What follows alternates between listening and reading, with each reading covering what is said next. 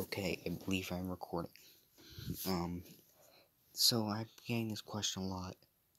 How do I make a YouTube thumbnail? I know how to do it, I just don't do it because laziness, okay? So, this is an app called YouTube Studio. It's free.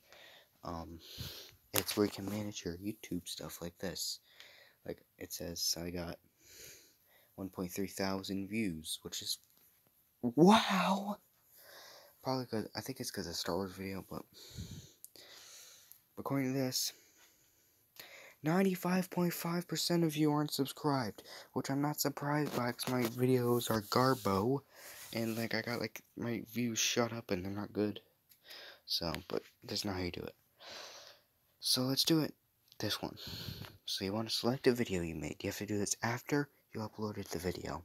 I don't know if this is the right way to do it. This is the easier way to do it. This is how I do it. And you want to press this button. You want to press this pencil button icon. Then you can add a description stuff here. No, it's not made for kids. I want that.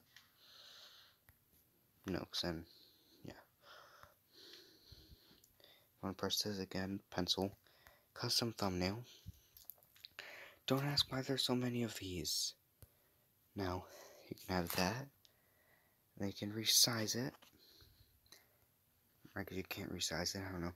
Has to be I don't know. You can. That will be. Yeah, that. That's how you do it. You press save. I'll fix it afterwards. And there you go. Now, that's the thumbnail. We have to reload it a couple of times. Well, if you go on YouTube, it'll be there. So yeah, that's how you make it. Goodbye.